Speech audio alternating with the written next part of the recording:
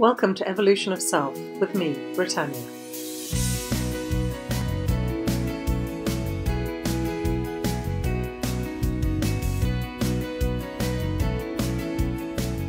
What I want to talk to you about this week is destructive behavioural patterns.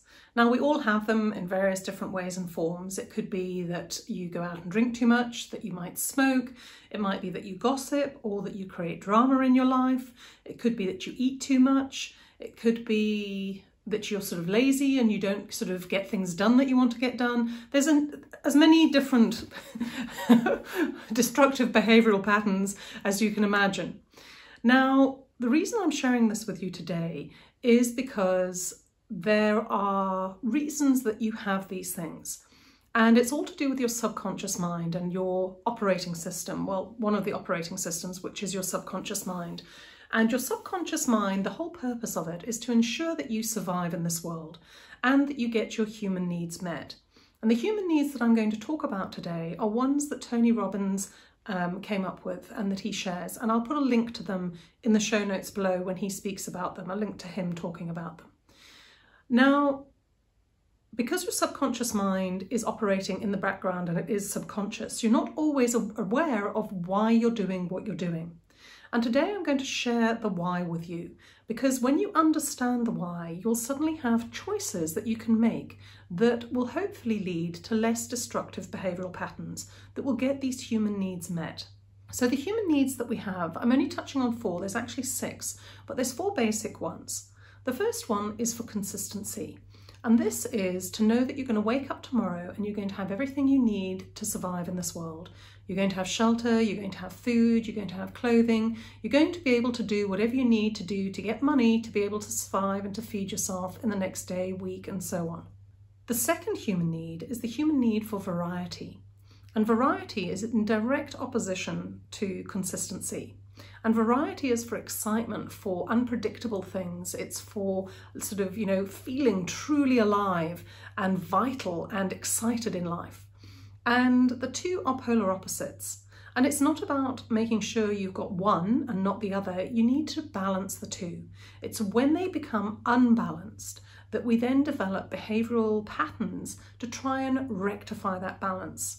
For instance, if you are in an incredibly boring job and your life generally is incredibly predictable, you get up, you go to work, you come home, you eat supper, you go to bed, and the next day you rinse, repeat. By the end of the week, you might find that you can't wait for the weekend, and you might find that you do silly things like go out and get absolutely rip-roaring drunk. And the reason for that is because you need some variety, you need excitement, you need to feel alive because you're not getting it in your day-to-day life. Now, that's just an example of those two human needs and a destructive. And it's not saying that everyone does that particular behaviour. There are many other behaviours that you could develop. But the next two human needs that I want to share with you, one is the need to belong, to feel that you are part of a group of people. It could be belonging to a family, it could be belonging to an organisation, to a religion, to a football club, anything that makes you feel that you're part of a group of people larger than yourself.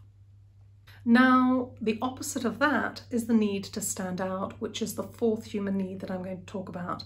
And again, like the first two of consistency and variety, the need to belong and the need to stand out, again, are at polar opposites, and they conflict with each other.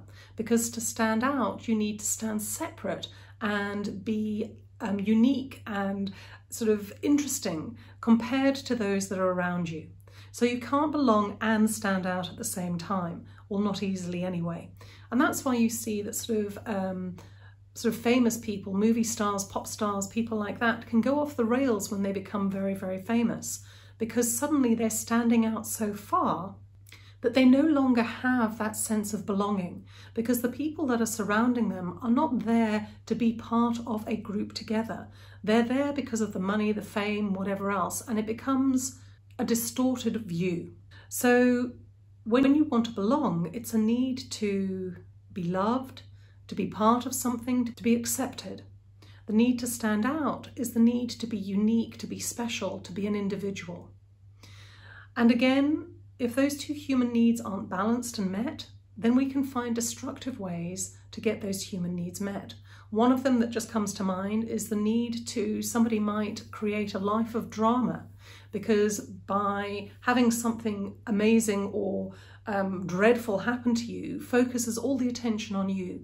And whether it's something that's awful that's happened to you or something that's good, it means that people can see you and see you as an individual, or that something is special about you, even if it isn't something that's very nice. So those are the human needs, and a couple of ways that we might be destructive in trying to get those human needs met. Now, there are many, many ways that we can be destructive in trying to get them met. I know that many years ago, almost I think 25 years ago, I used to smoke. And looking back on it, I realised that that was one of the destructive behaviours that I had at the time. And when I've analysed it, I realised that I did it so that I could belong.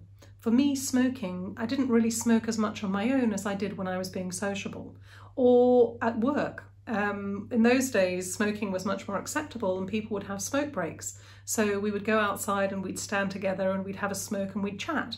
Those people that didn't smoke wouldn't get to be part of that little sort of side chatter that those that did were part of.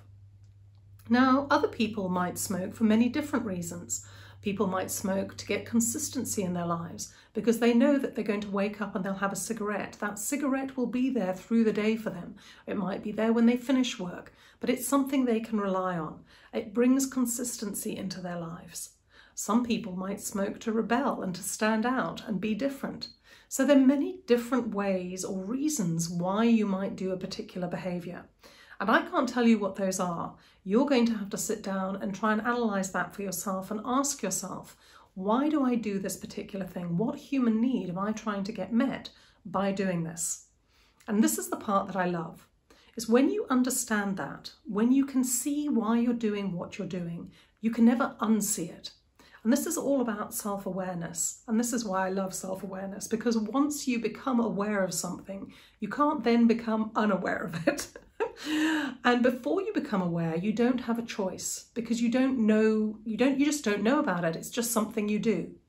But when you are aware of it and you know why you do something to get what human need met, then you have the choice to change. You can decide, okay, so I would like to belong, and let's use the smoking thing. I'm smoking as a way to belong. So what other ways, what else could I do that would be beneficial to me, that would allow me to belong to something? Well, I could start a sport. I could start playing hockey. I could go horse riding. I could join a club and do pottery. I could join a church or a religion, if that's what you want to do. I could join a football team. I could... all sorts of things you could join to become part of a group of people and belong. And those things, you would have to determine if those things are beneficial to you. So, for different people, there are different things that would be beneficial. And the same goes for all the other human needs. So I hope that this has given you an insight into why you have destructive behavioural patterns and what human need you'll have to think about, what human need you're trying to get met by doing those things. But I hope it gives you choice. I hope those insights allow you to see that you can then choose a much more beneficial behavioural pattern to get those human needs met. I've loved sharing this with you. It's one of my favourite topics. And if you've liked this, please subscribe and like, because it helps me get these episodes out to more and more people.